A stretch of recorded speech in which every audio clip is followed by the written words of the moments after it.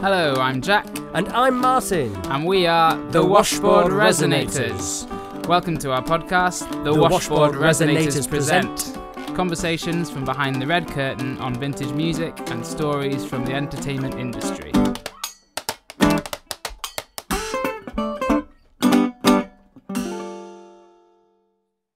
Hi everybody, and welcome to the Washboard Resonators Present.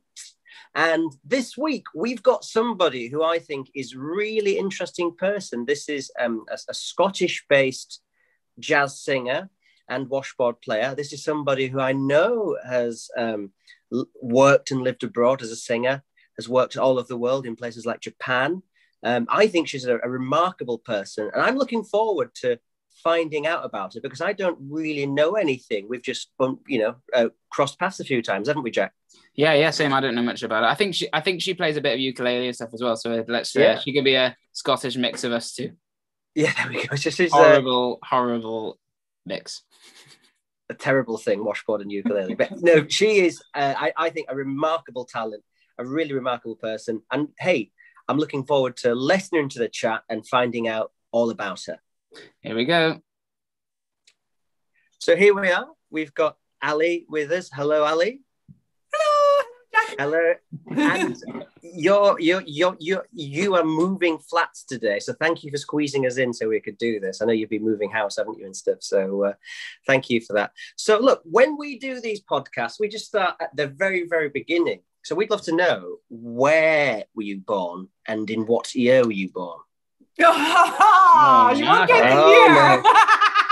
You don't have to, Well, I was born in Dundee. So it was Dundee, yeah. It was Dundee. So yeah, that's where I started out. And a lady has to keep her age a secret, especially when you get a bit older. So there's no year, but I'm still young. Yes. Ish. Dundee was where it started. Okay, so now I hear an accent.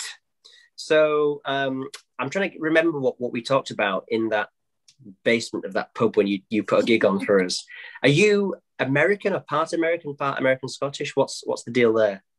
It is the most long-winded and dull story, but basically perfect for us on the podcast. Go for it. Well, I'm an American citizen and I'm a British citizen. And the way that I became a citizen of the United States, I don't think it would happen today. I think it was a hell of a lot of luck that went into it. I was over there temporarily for a few months. Mm-hmm. And then it's very convoluted and long. I knew somebody who worked at the Scripps Research Institute, and I ended up talking to them, and they were saying, well, you could probably get a job here. So I'm trying to make a very long story short. I ended up getting a work visa. Mm-hmm. And I believe it lasted 2 years. But I kept on being employed. So I had to keep going. Every 6 months before it expired, I had to go down to the home office in downtown San Diego and just queue up all day. Okay. So the American thing comes probably a bit later then. So perhaps we need to backtrack a bit. So when did you start singing? Well, my beginning story is a little different. So I left Scotland, I think, it was before I was 18. Right. Or maybe I just turned 18. I had full legal capacity to bugger off, basically. Yeah. And I had been doing art at that point. I'd started the sort of HND program, having left high school a bit earlier. But in high school, I was singing and playing piano. Right. And it was all classical stuff back then. Right. And going back a little further than that, in primary school, I loved to sing. And I was always the one who was hauled up and put in the front to do the solos, to be the lead performer of a show. And the only bummer about that was I remember when I would be, if we were singing, multiple harmonies, they put me beside the sopranos when we were kids. Right. Because they knew that I would still stay on track and not be dissuaded by the sopranos, which is what happens. And sometimes I felt lazy and I wouldn't sing, and they would always stop and go, Alison, you are not singing, because if you were singing, we would hear you above everybody else. So I've always had a very powerful voice. Sounds that way. So do you come from a musical family then? Yes, I do. So everyone in my family are musical. We all play something to probably not the best standard, but it's, you know, we all do. My little half sister plays trumpet really well. My other sister plays piano. My brother might not have. I think he was a singer, but he didn't really do much for that. He was a very sciencey person. My mother played as well. My granny played piano and sang. My grandfather played fiddle. Right. And they were all involved in sort of amateur operatics to some degree or other, including my uncle. Oh, my uncle's also, he's a drummer. Right. Yeah. Wow. I mean, this is, I mean, there was no choice by the sound of it with that start. And yeah, that I think so. in the school choirs or whatever, that sounds like it could only go one way, this, couldn't it, really? Well, kind of. It's kind of a very peculiar and eccentric family. There mostly are doctors in my family of some kind or other. My sister's a policewoman. So it's all very sort of, there's a lot of academia there. Yeah, sure. And I did start out originally doing art, and then I went to academia. That's a whole other story. But the glamorous part comes in on my grandfather's side of the family. Dame Nellie Melba is my great auntie. So she's pretty big time opera. I mean, she was the opera singer really back. And of course, this is in sort of bel canto era with just on the tail end of Caruso. I mean, obviously, but that's a tale of the family, but it's pretty cool to be related to her. I mean, yeah, that is. So it's funny because I'm not. I've been to 3 operas and fallen asleep at 2 of them, and but I've heard of that name, which is amazing. So I'm trying to find a picture of her to show you because please do. Yeah, please do. So for all the people listening on the podcast thing and all that, then you can also view these on YouTube, and you might see Ali show us a picture shortly. But okay, so I mean, there's all this music, there's all this kind of. It sounds like very creative, very interesting. A lot of sort of like family get-togethers, family sing-alongs, and things like that. There was, but so back in the day, I forgot to mention my half sister's father is an amazing pianist, and he was a baritone singer. So this is mostly opera stuff that was going on. Sure. And he used to throw these huge parties, and all the people who were in town, all the opera singers who were in town, they would be there hanging around the piano. He'd be playing and they'd all be singing, and I'd sneak out my bedroom and try and be a part and get told, get back to bed, you know. So you really wanted to sort of be involved in all that kind of world then, from what, you know, I presume is a very early age. Oh, hugely. We found the picture. There we go. Here's the picture. She's got darker hair. So my hair is not normally this. Oh my goodness me. Can you see? For anybody, yeah, I can see that now. Obviously, I'll have to describe our listeners, but what we're looking at is a very glamorous black and white picture of a lady in a kind of beautiful, what would you call that? Kind of like a flowing gown or something. Yeah, well, she died in 1932. No, she died in 32. Wow, yeah. Okay. So we're going substantially back. Wow, that's amazing. Okay, so let's move through. So before you go to America, which was, I think you said before you were 18. So did you have formal music lessons and things? Yes. Yeah. Yes, I had classical training. So definitely full train. So you did your grades and all that kind of stuff? I did. I don't remember how far I got.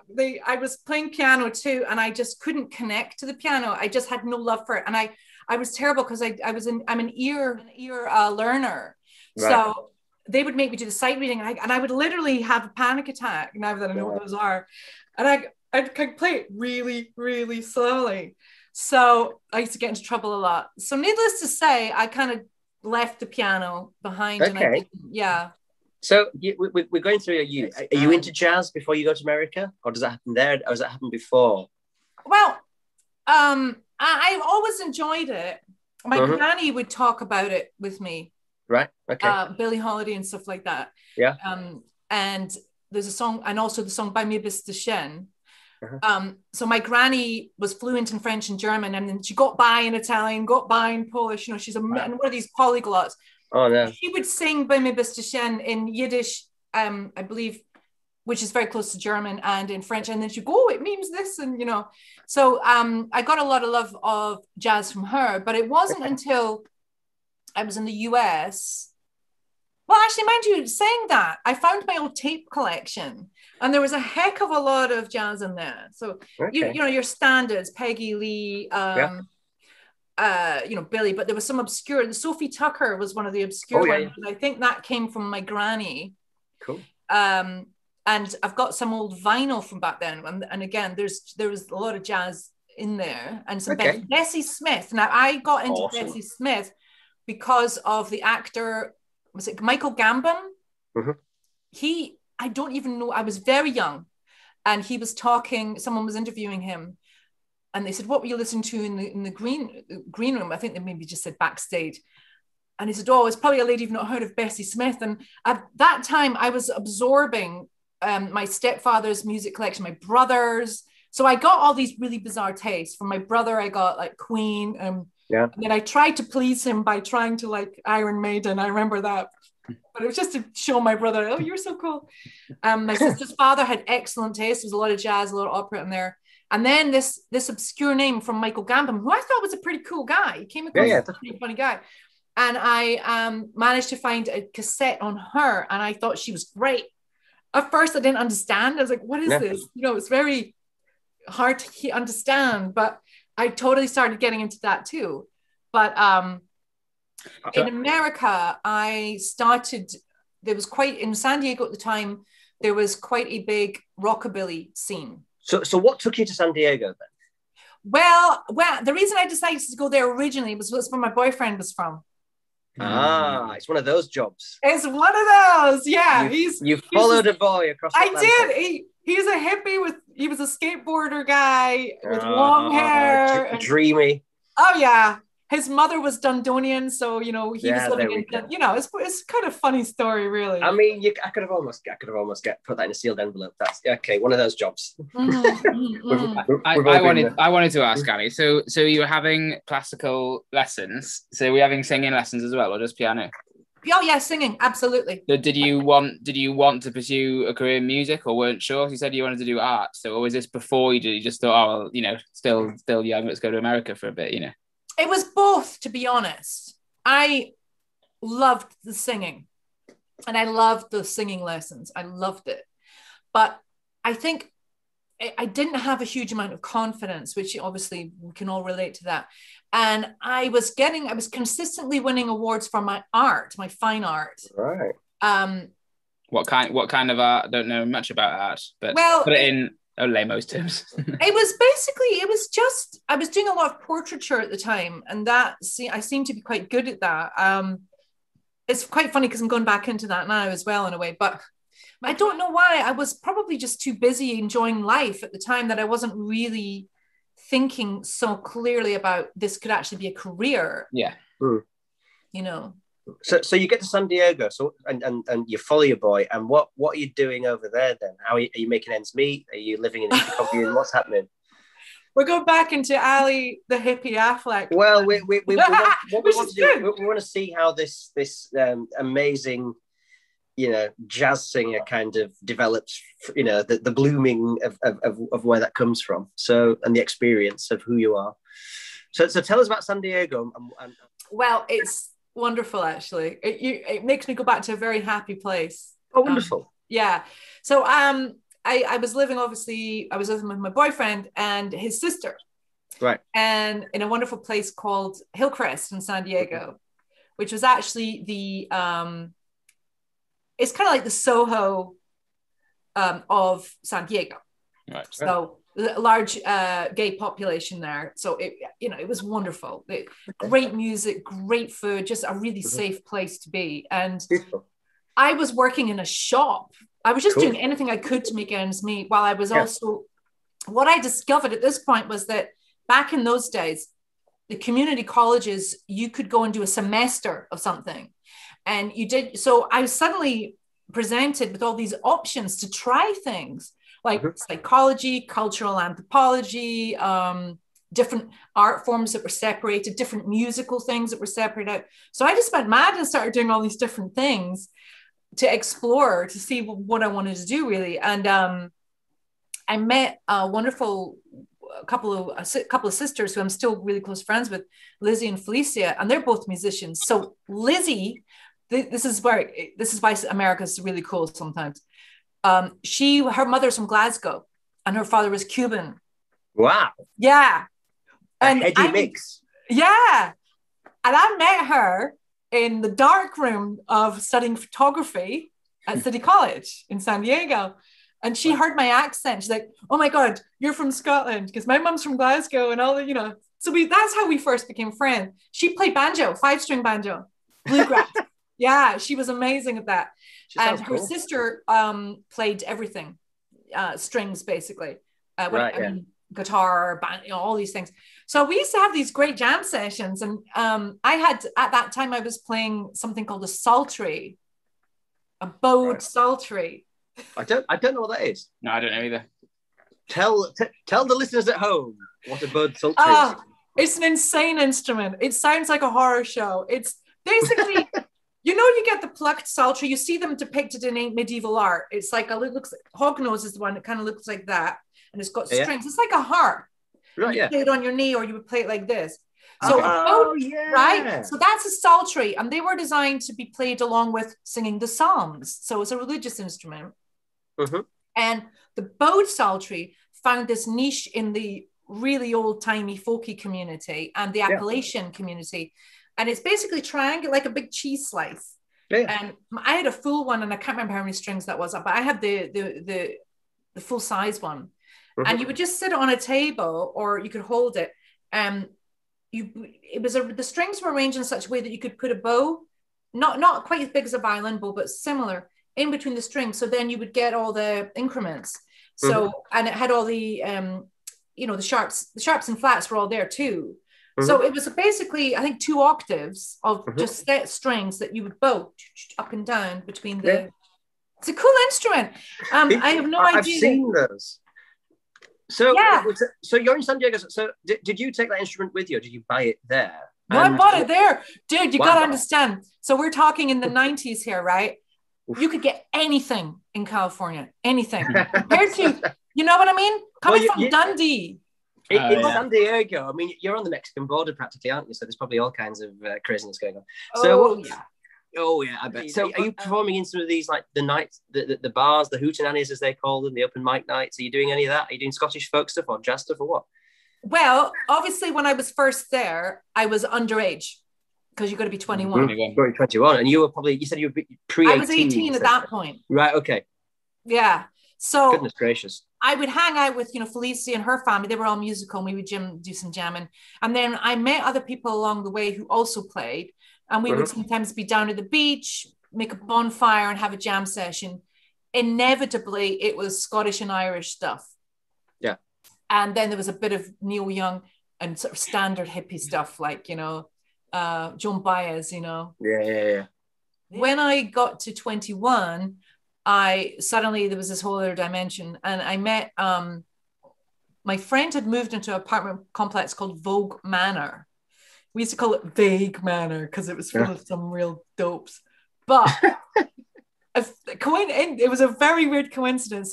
I basically am friends with a lot of the people to this day that lived in that apartment complex.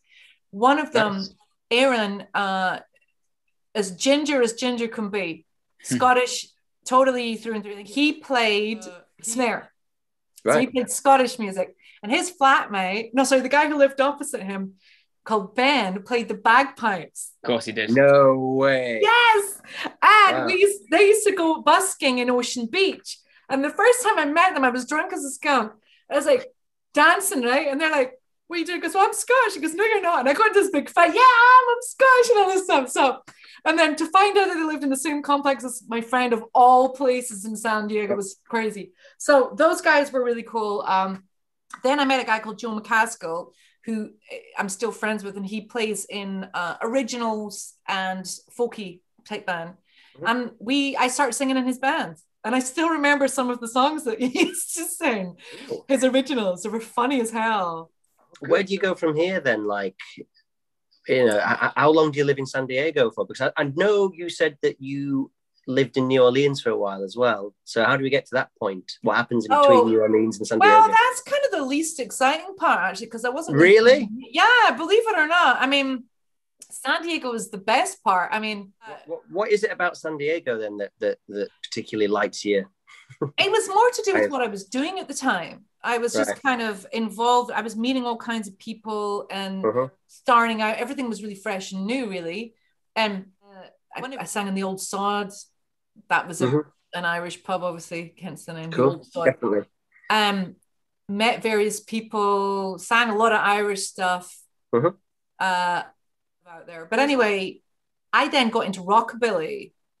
Right. Okay. Interesting. Yeah, this actually sort of brings me to the beginning of the going back to the jazz thing, really. Of course it does, yeah, because it's so interconnected. Yeah. So what happens to get into rockabilly? Is it another boy, or what happens? No, it was going into a place called Tio Leo's in Mission Valley.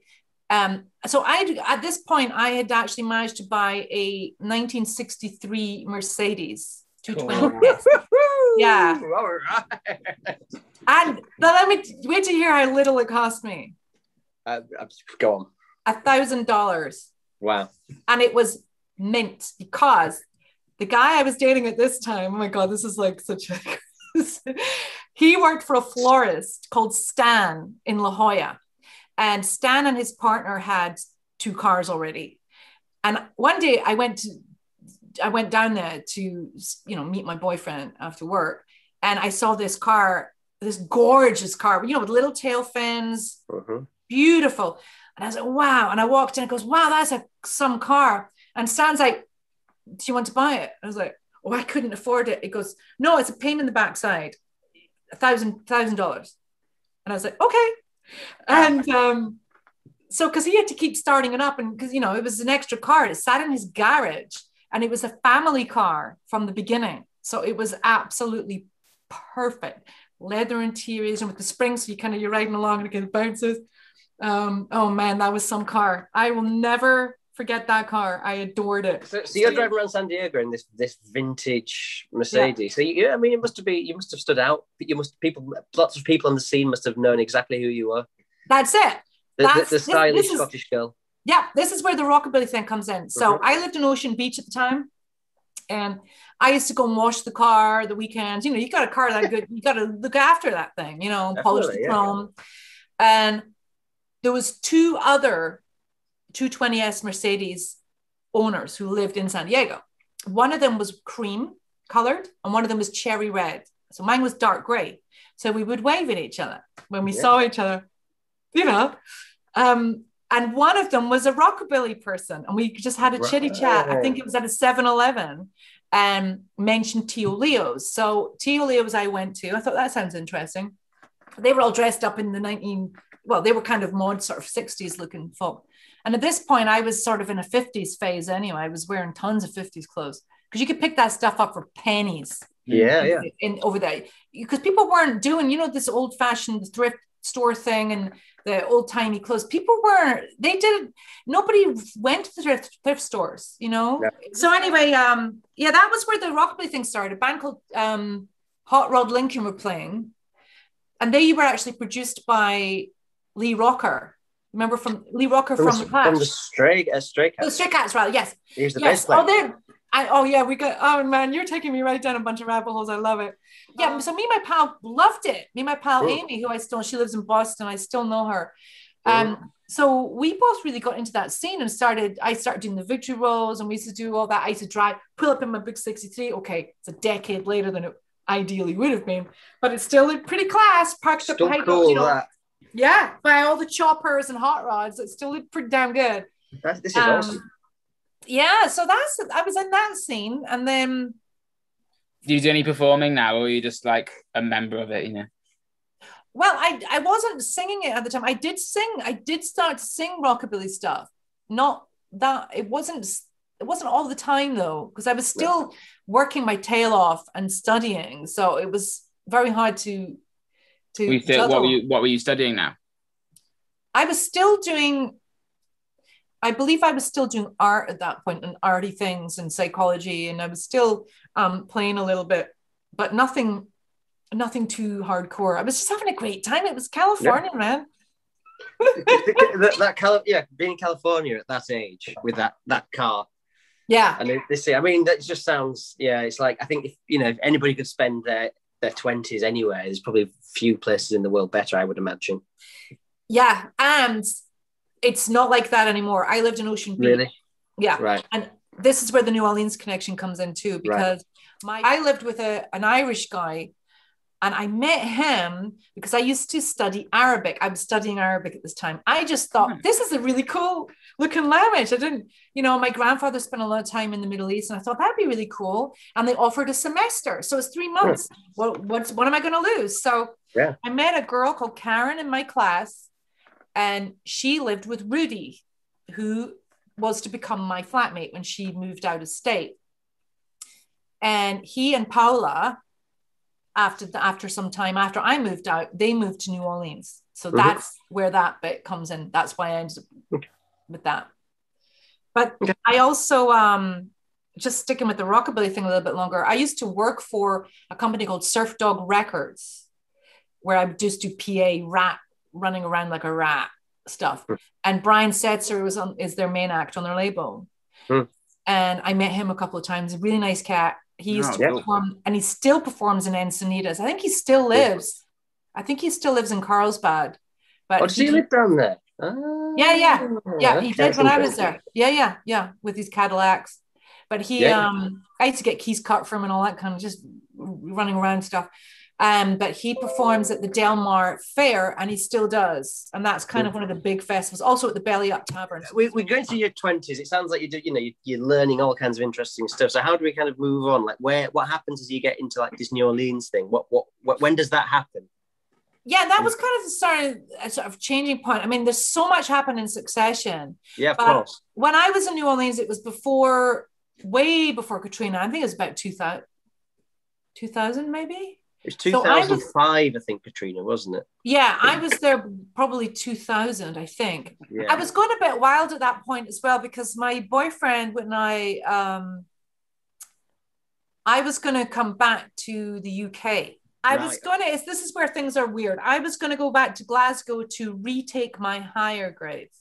Right. Okay. So you're going to do your school That's super interesting though, because you've just been doing loads of studying. Did you feel like you didn't achieve something back in Scotland?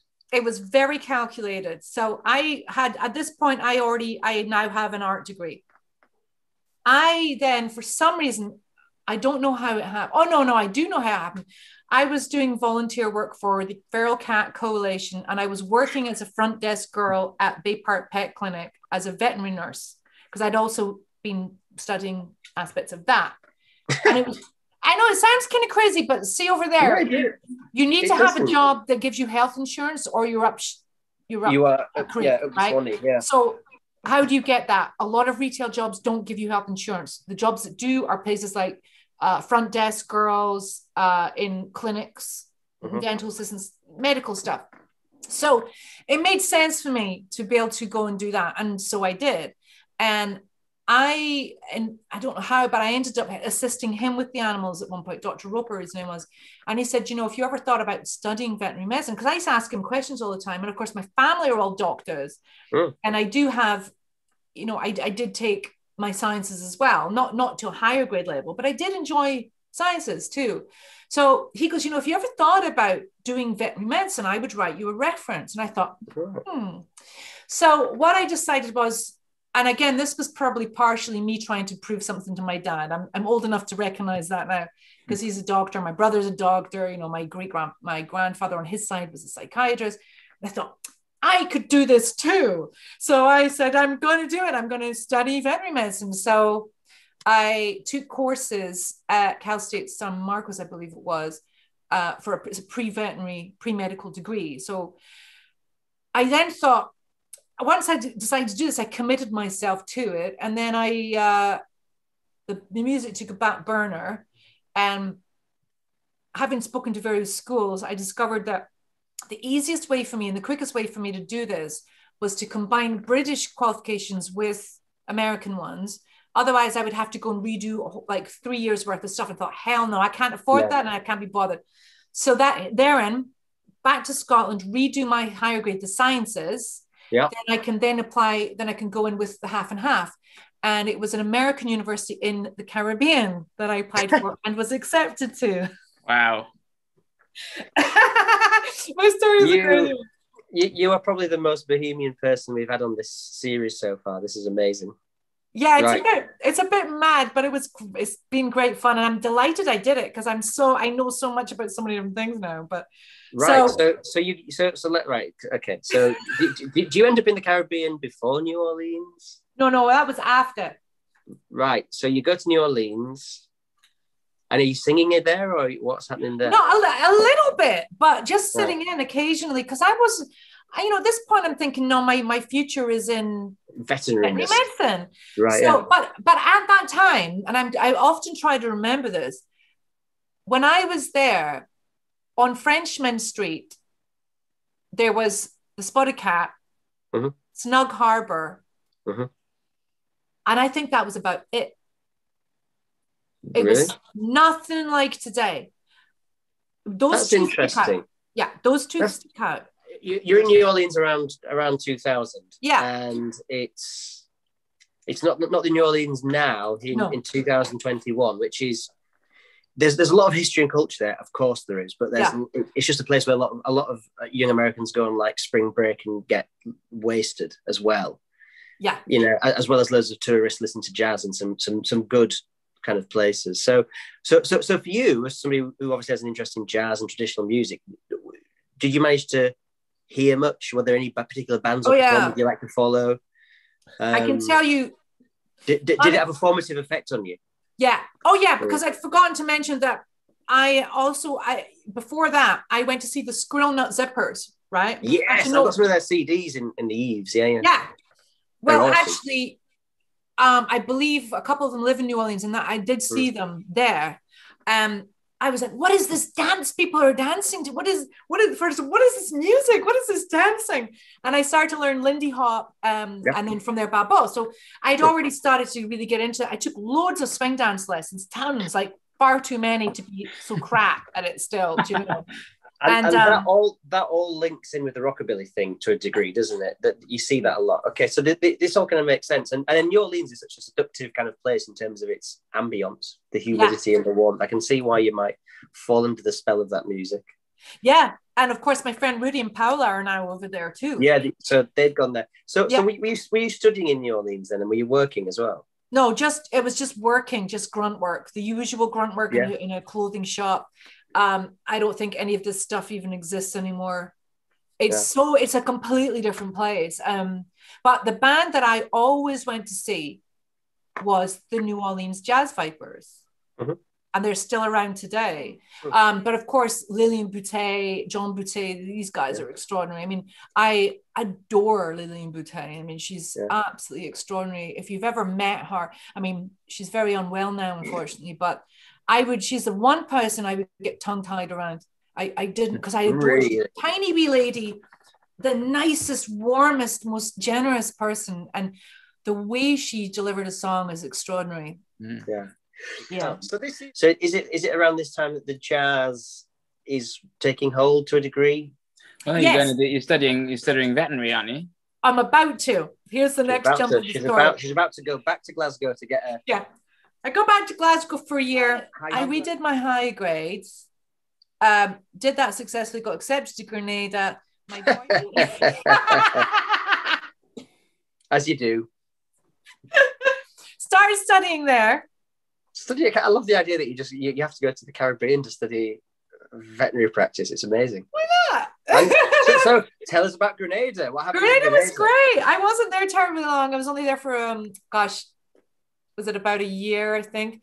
Hurricane Ivan came along, and that's how that ended, because Hurricane Ivan came along, wiped out the school, basically. I'm making a really incredible story very short. I ended up going to stay with my friend in Barbados for a while. Were you there when the hurricane hit?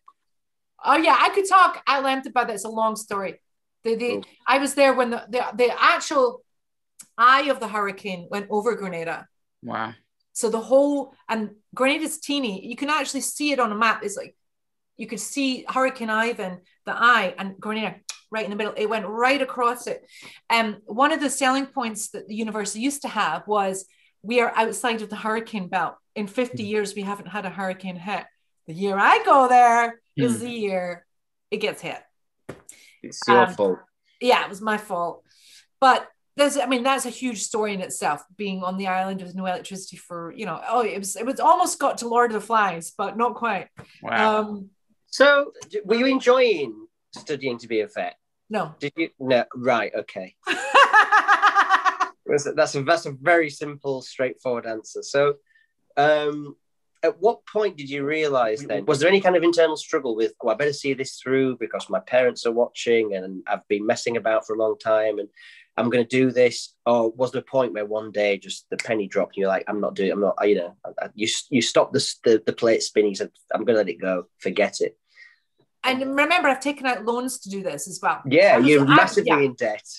Yeah, at that point, just as 20,000 in debt, maybe. Yeah, well, but hopefully, it could have been more I'm sure you got a lot of money for your Mercedes. That's great.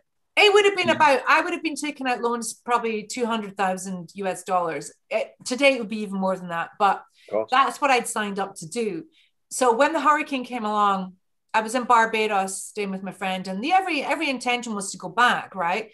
But then the school wasn't going to be built, so I was on deferment.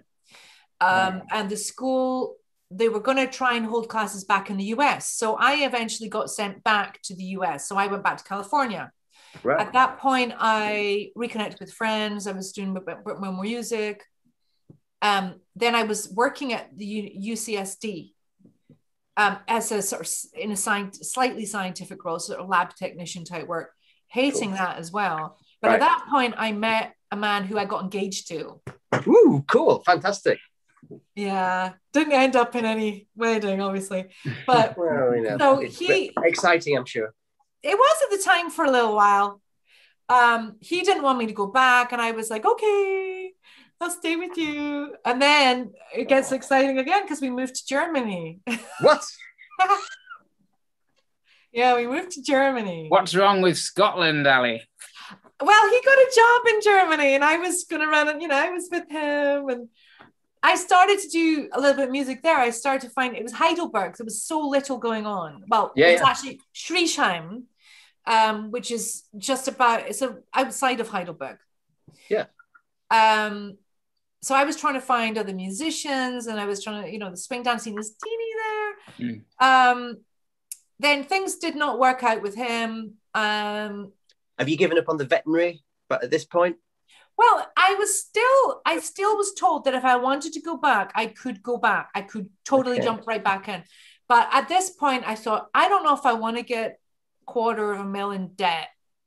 Also, you're signing up for in Britain, it's like several years as well, isn't it? Yeah.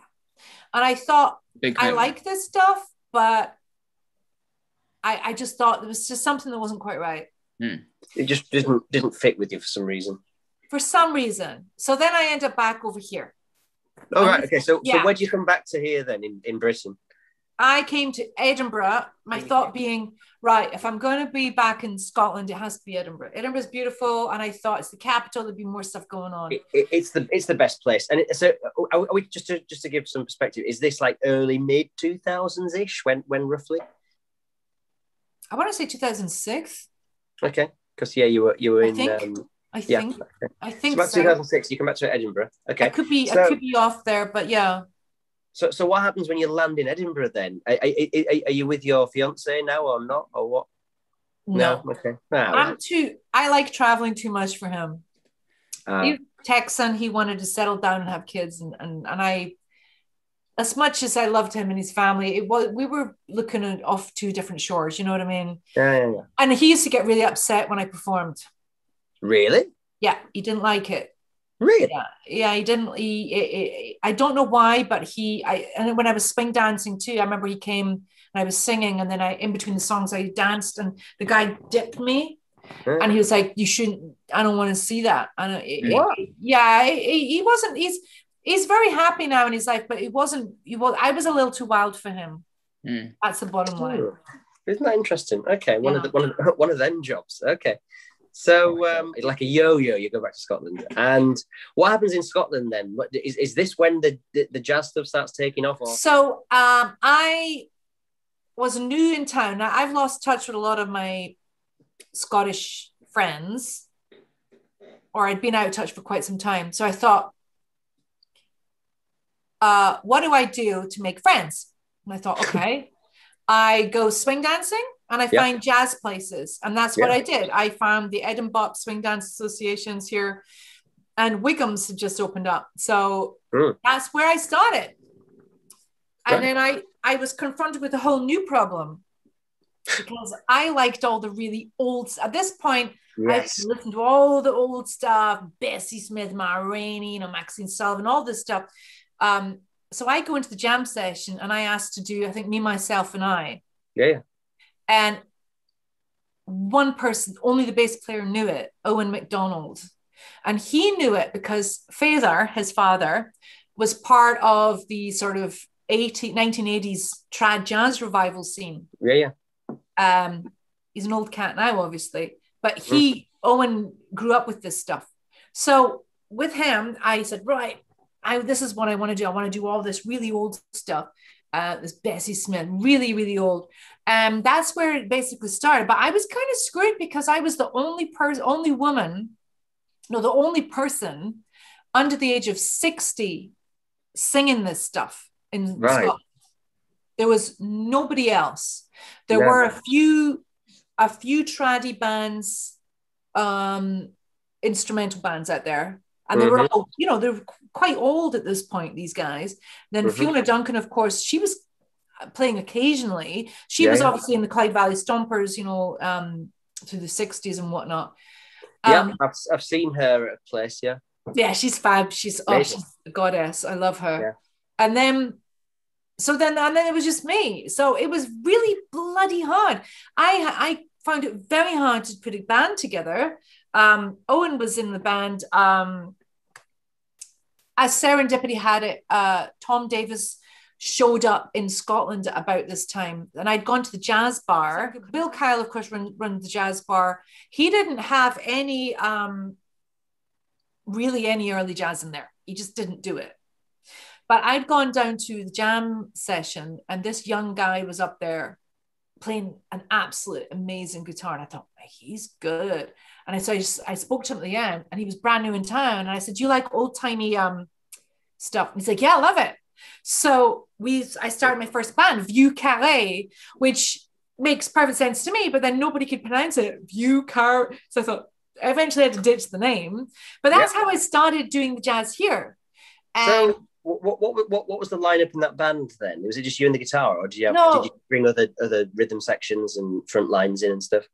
Yeah, so it was myself, Tom Davis on guitar, Owen MacDonald on bass, Dick Lee, he's an older gentleman, on clarinet. He's still one of the best reeds men in Scotland, absolutely.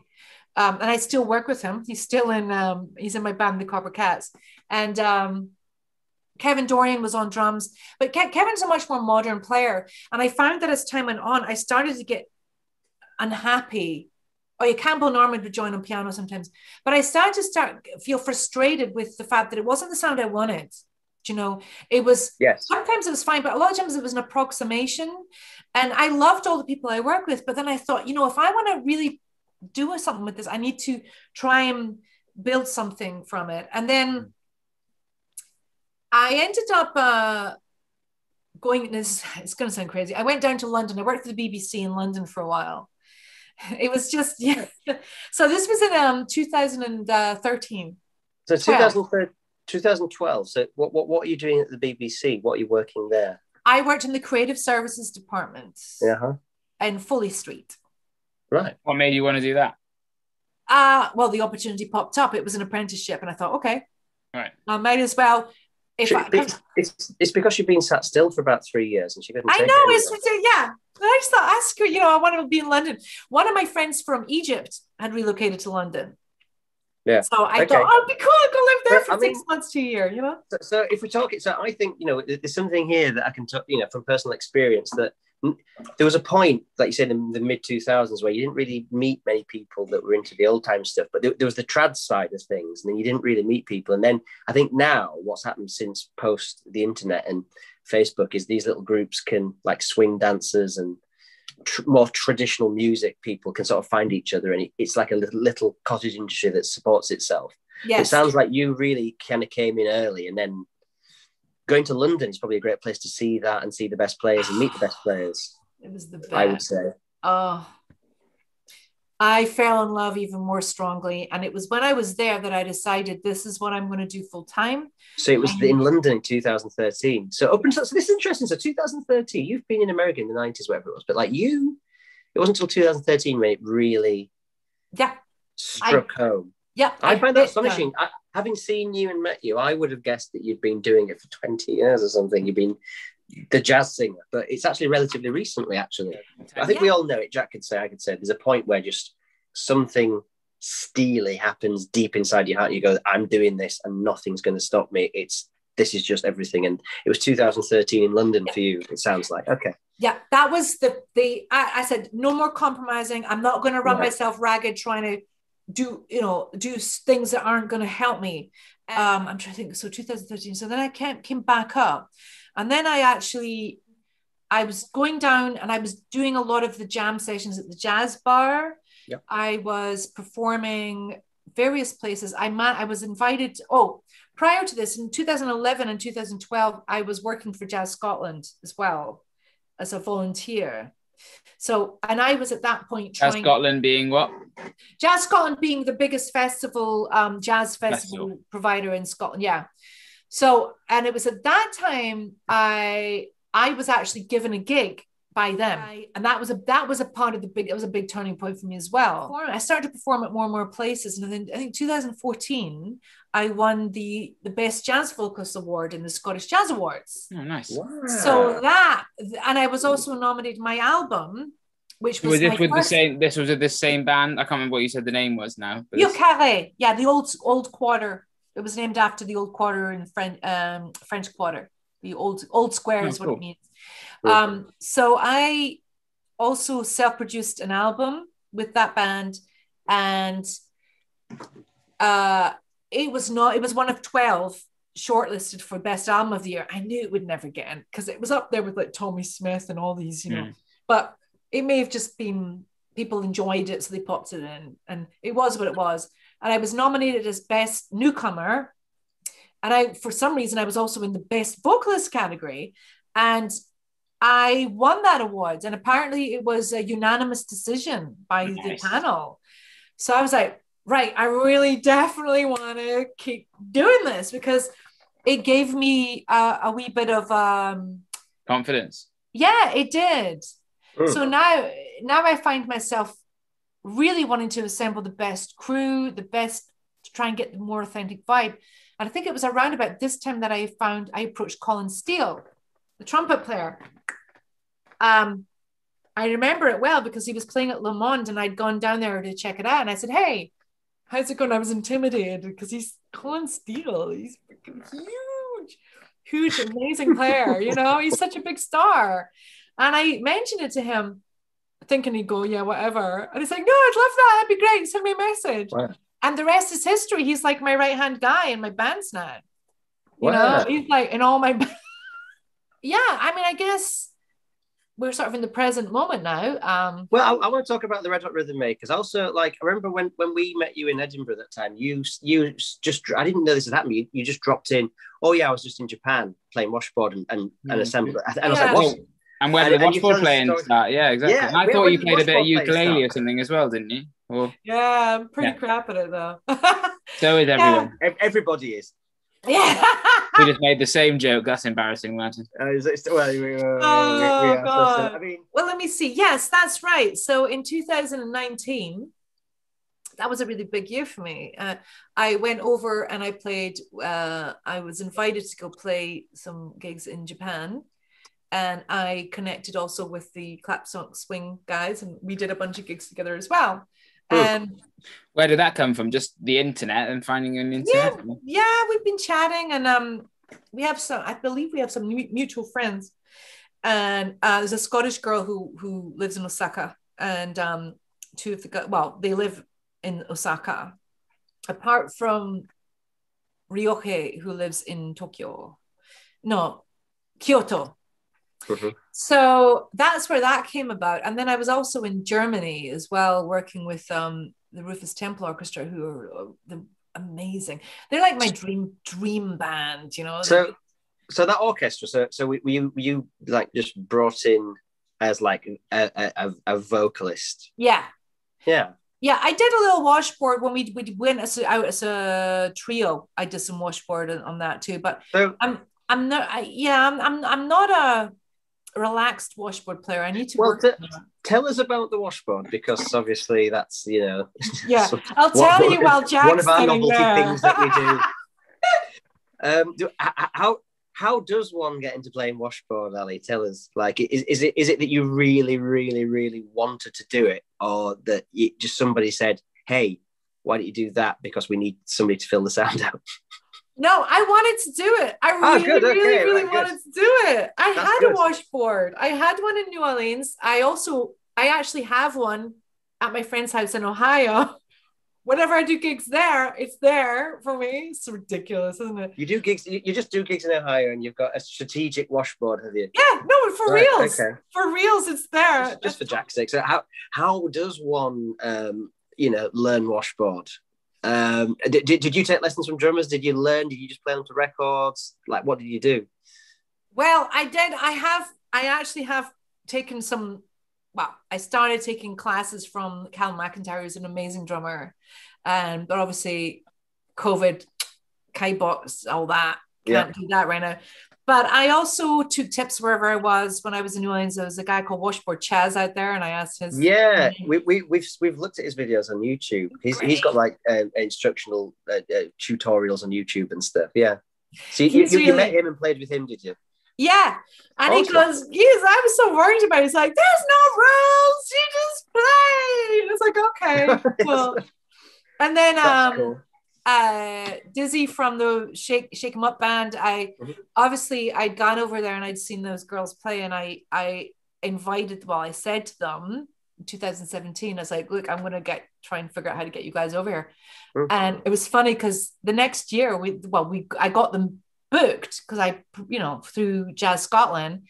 And I remember when I met them, I picked them up at the train station, and I goes, did you think I was talking crap? And they're like, yeah, lots of people say, because no, I make stuff happen, girl. Yeah, I think that you'd be perfect. Yeah, I mean, the amount of offers you've, I'm sure had just, you don't do this. Yeah, sure. And it never happens. But yeah, you'd be perfect for that job in Scotland, knowing so many people, and like you get hopefully very good players, but even just players from other countries, they make festivals exciting, and it gives, even if they're not necessarily amazing, they still bring a different angle to stuff.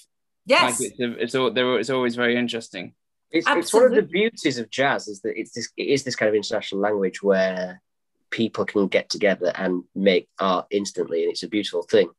It really is. And to be honest with you, the fact that it wasn't easy for me because there were so few musicians who were into the music or playing the music, because I had to kind of try other people and all these different things.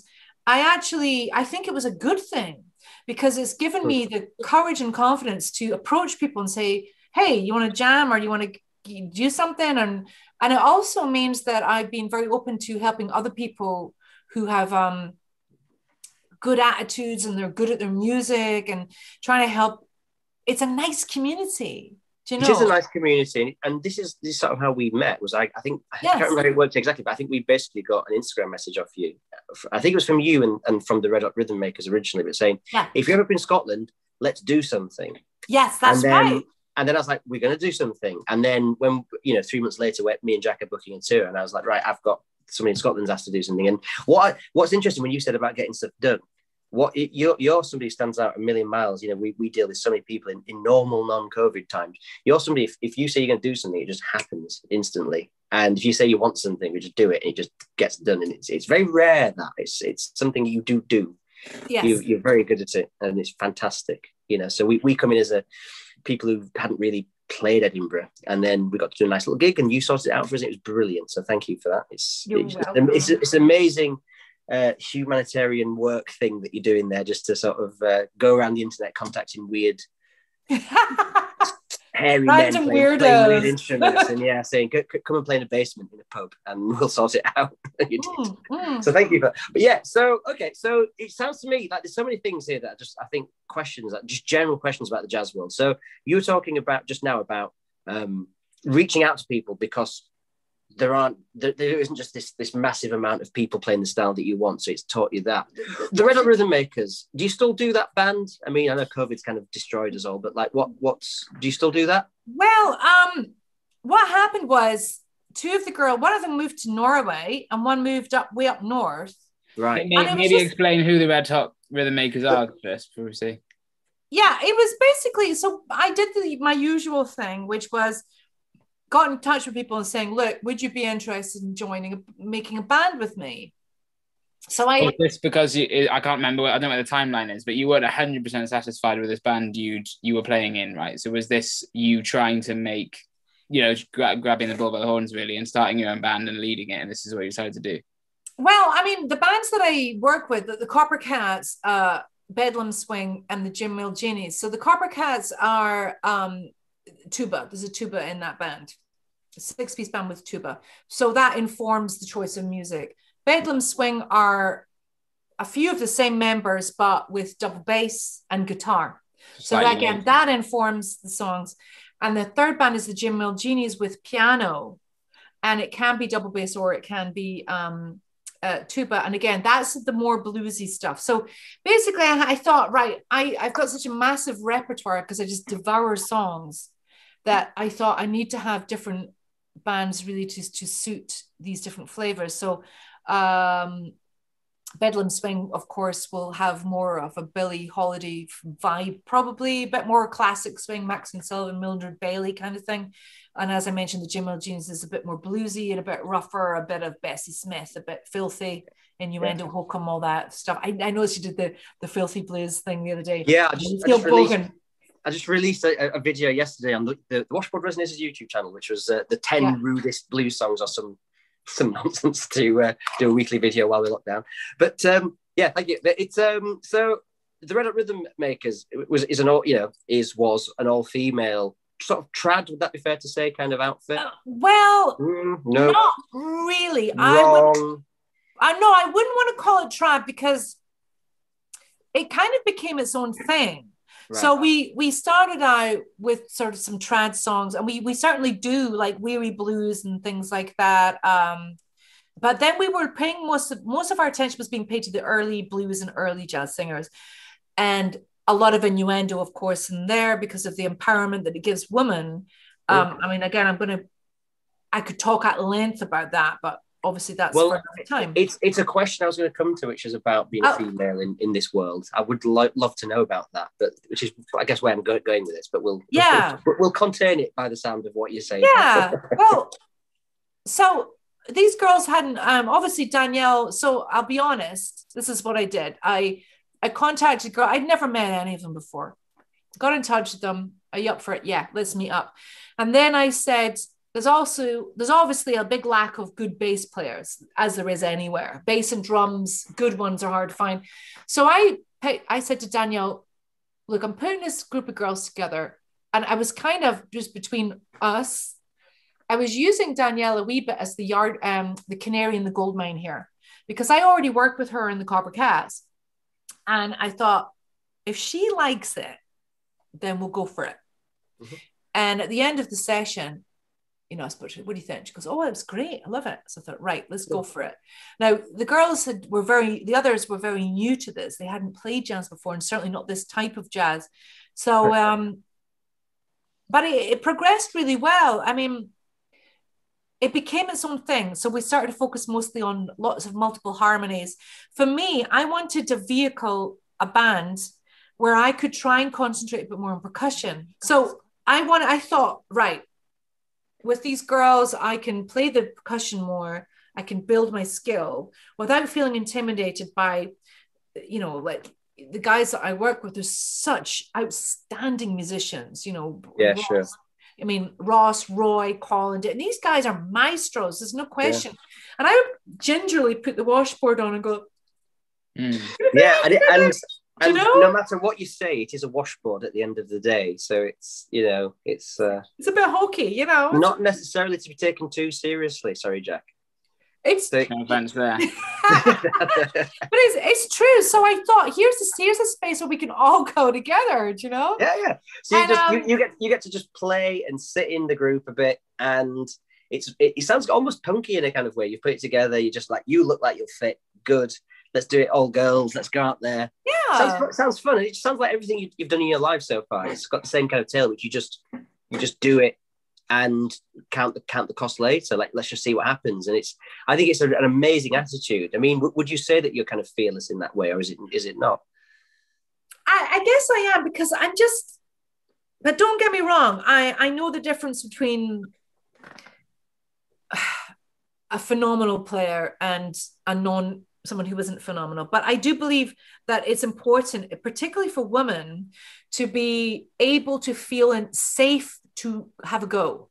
Yes. Yeah, sure. So we're going to be having a little get together in July at some point to chat about stuff and see what is feasible, what isn't. Yeah. Because people have moved in different places, and some of them are getting more involved in different types of work.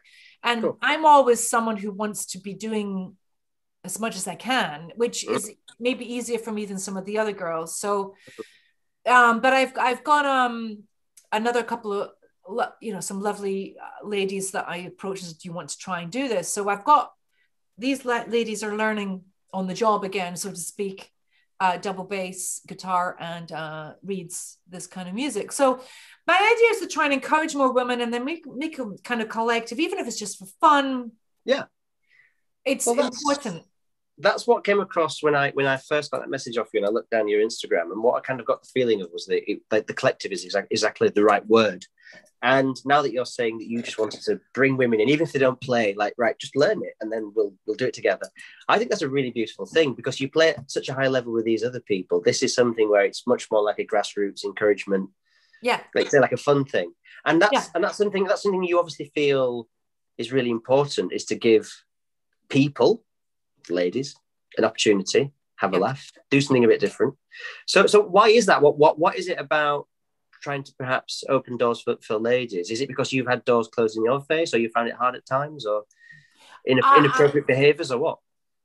It's probably a whole psychology behind it. I think because I had to do everything myself, basically, which I think was a very good thing. Yeah. But also because in Scotland, particularly, the early jazz scene isn't really given us the same amount of respect, I think. And I'd say that's true in everywhere. Everywhere. No, maybe not in London. Yeah, well, you've lived and worked there. I mean, Jack, you've gigged there with a lot of the people. Yeah.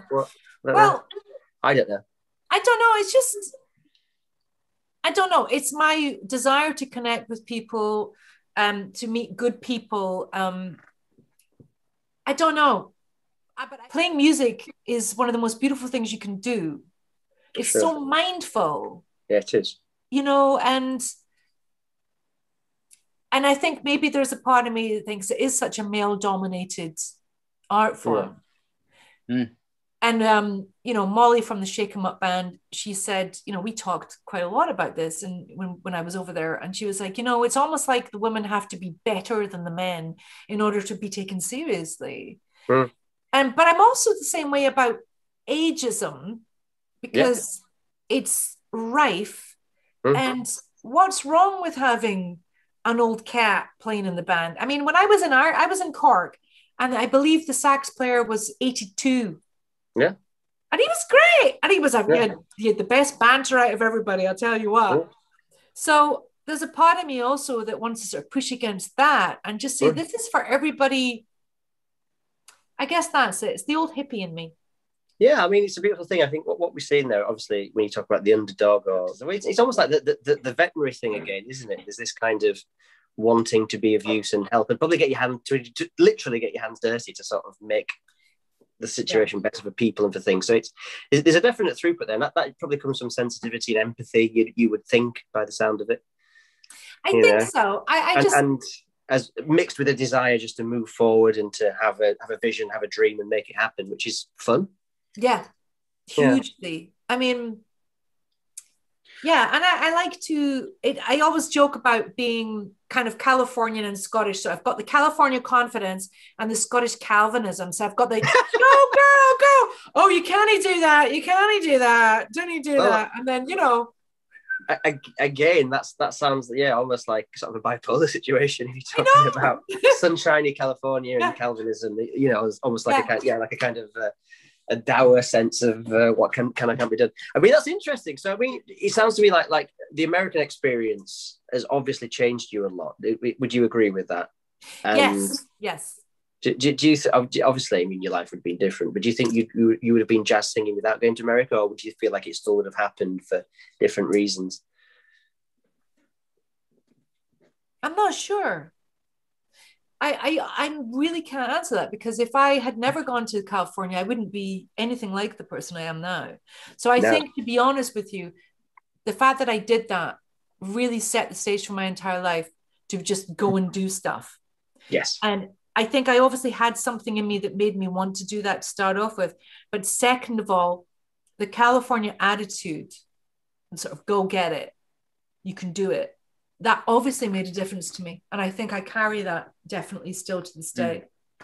But I think that gave me in Cuba, they say the huevos, which is the same thing as the cojones, right? You got to have the huevos, the eggs, right? Yeah. To approach people and ask people if they're interested in, maybe doing some gigs and whatnot. And of course, that led to me asking Enrico and you and Bleach and Joplin and all these cats. Well, this is something that I was thinking about. Like, whenever things pop up on Facebook, don't they? And I said, she's done something with Enrico Tommaso or whatever, who is the greatest. I mean, you've played with Enrico, haven't you, Jack? I think. Yeah, several times. Yeah, he's like he's the UK's Louis, really, isn't he?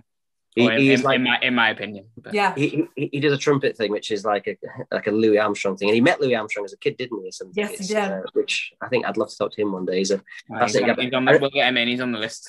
He's an amazing guy, amazing to see and stuff. But yeah, so I mean, there's nobody better in the United Kingdom, and you've performed with these people. That's why I thought you'd be amazing to talk to, because I knew there was an America kind of thing. I didn't realize just the length of it, but there's also this working and singing for for a living in this beautiful city and working with these top guys, cats, and it's to use the parlance.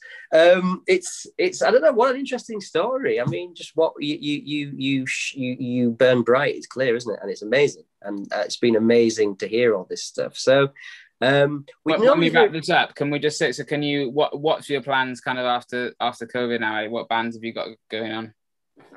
Well, I just recorded with Rico and Ewan and Joplin, and it's a 9-piece band.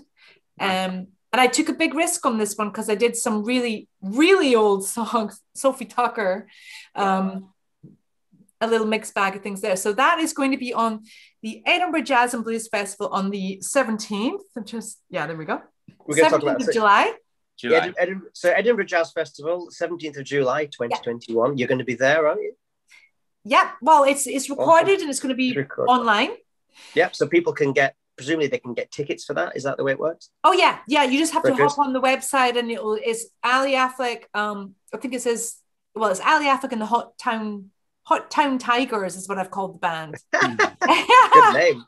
That's a great name. I had to come up with something, and I thought, Hot Town Tigers. That's awesome. So we'll get that out before the 17th of July. And also, what else is there going on with you before we just tie up the end here? Yeah, well, I'm going to be hopping back to California since the first time since 2015. So it's going to be quite a sentimental kind of journey for me. Yeah. So I'm staying with take a sentimental journey. Yeah. Somebody should write a song about that. I have been writing original stuff, by the way. I just haven't put it out there yet. But I'm going to be over there for a wee while. and I've been speaking to a lovely lady, a lady banjo player. Oh, good. And some of the guys from the California Feet Warmers and Jonathan Stout. So we'll see what can happen. We've got to see. There's nobody better at playing that kind of guitar than Jonathan Stout, I think. Oh yeah, he's fabulous. So I've lost a lot of hours on YouTube to watching him. He's amazing. That's beautiful. Extraordinary. Yes, I really adore his playing. So you're going over to California, which is amazing. So when's that then? Like here we are in sort of late July. I'm going to hop over. Gosh, that sounds so dick, and I'm going to hop over. No, but I am internally grateful that I do have an American passport, so I can freely do that. Part of the thing, I am going to spend more time in the US from now on, because I think I should really take advantage of that fact. So that's happening. But I was luckily enough awarded a grant to do. To put into production a idea that I have for next year's Fringe, which is something I'm going to talk to you two about too. Edinburgh Fringe, for just in case. As an Edinburgh fan, you want to talk to us about something? Well, that's perfectly brilliant. Yeah, I think you would be perfect for this, but we'll talk about that at another point. Yeah, okay, well, okay, to be continued. Okay, that's fantastic. Yes. Okay, well, I mean, you really do just like make things happen, and you obviously have this amazing love for it. It's been amazing to hear that story. It's beyond what I expected, and it's a fascinating life. And you know what? There's still so much of it as well, which is excellent. So what we do at the end, we just ask some simple little silly questions to everybody just to get their reaction. So I'll just ask these little questions, and Jack will have a couple as well. So the first one is, how would you explain your job to a 5-year-old? I get up on a stage and sing songs and act like a silly person. There we go. Very nice. And I think that's what we would say as well. Yeah, it's something like that, isn't it? Yeah, show off professionally. And how do you have your tea? My tea? How do you take the tea? A little bit of milk. That's it. Wow, there we go. Knowing what you know now, what advice would you give to your younger self? My advice would be to learn more instruments a lot younger. Learn more. That's interesting. Most people say, take lessons or study one instrument to a higher level, but you're saying more instruments. I'm all about the more. Right now I've got a bloody tenor guitar here, which I hate. But you advised. I hate it. I hate it already. I can't make my fingers do the right shapes. You can forget about it. In a film of your life, Ali, who would play you? Yes. Oh, I used to say Claire Danes. But yeah, do you remember her? I don't. That shows my age a little bit. Claire Danes, yeah, because she's kind of got that right amount of crazy. You know what I mean? She's got a slightly crazy eye. No, that could be a song title. Or an album title. Yeah, right. Or a band title. I think I should go write that down. Yeah. Okay, so you're going with Claire Danes, are you? Fantastic. Yeah, I'll go with Claire Danes.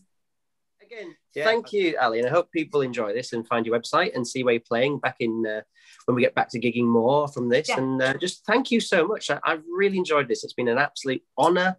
Thank you so much for this. So, thank you so much. I do have one more thing. I think it'd be nice to maybe come back and I'd like to hear a little bit more about your point of view as women in jazz and how you feel you're impacting that or other things. I think that would be a good wider discussion. Maybe bring some other people in as well. Yes, that's a great idea. In fact, when Danielle is back in town, we should, let's send a message about that. Because on these podcast series, we do like to take specialist subjects and bring multiple people in. So that would be a fantastic one. So let's set that up. Yeah, wonderful. Oh, wonderful. Well, look, we'll say goodbye now. And that'd be fantastic. I'm going to run and buy some more wine before the cut off. I'm going to find this. Fantastic. All right, my lovelies. I will speak to you soon. Thank you very much, Ali. Take care. Bye. Thank you, Jack. So there we go then, Jack. What did you think to that? Yeah, fascinating story. Interesting to know. Yes, I think we said in the interview, she's had a different angle to come to this sort of thing than most of the interviews you've had. So it's been interesting to learn that and the American angle, the traveling stuff. It's interesting. I think she she is a very, very, very interesting person that's led a very interesting life, and I didn't expect there to be as much as there was, and I know we didn't really cover so much of it, but there was so much that we talked about. So I found that fascinating, and it's you know, I really respected her and appreciated her before as this person that just turned up on the internet asking, you know, trying to reach out to us to do something for us. So do you know what? I think she's an amazing person. And I think that's great that we could sort of talk to her and find out about who she is. That's been fascinating. Yeah, as you said, I think it's good to, she's definitely someone that gets stuff done. She wants to have an idea and then try and follow through with it, whether how long it continues or it's not. I guess it's not about money. It's just about doing things, isn't it? So that's good. And I definitely want to get her back to talk about, women's place in jazz, I guess, or however we frame it. I think that would be a good topic of conversation. Yeah, I couldn't agree more. I think we need to set up that as a specialist subject for one of the podcasts. More an education, really. Yeah. Yeah, well, like we are lining up some other ones at the moment to do with like resonator guitars and certain blues musicians and bringing world experts from around the world together. So women in jazz would be a fascinating one. I'd love to find out about that and what the situation is and try and maybe share that out so it might help people. So that would be good. Yeah. Good. Okay, well, hey, it's been a long one, but a good one. So let's say goodbye and thank you for listening to the Washboard Resonators Presents. We'll see you later. Thank you very much. Goodbye. Thanks for listening to the Washboard Resonators Present. If you've enjoyed this podcast, please subscribe, rate and leave a comment. And to support our band, please sign up to the mailing list. You'll find the link in the show notes and on the website.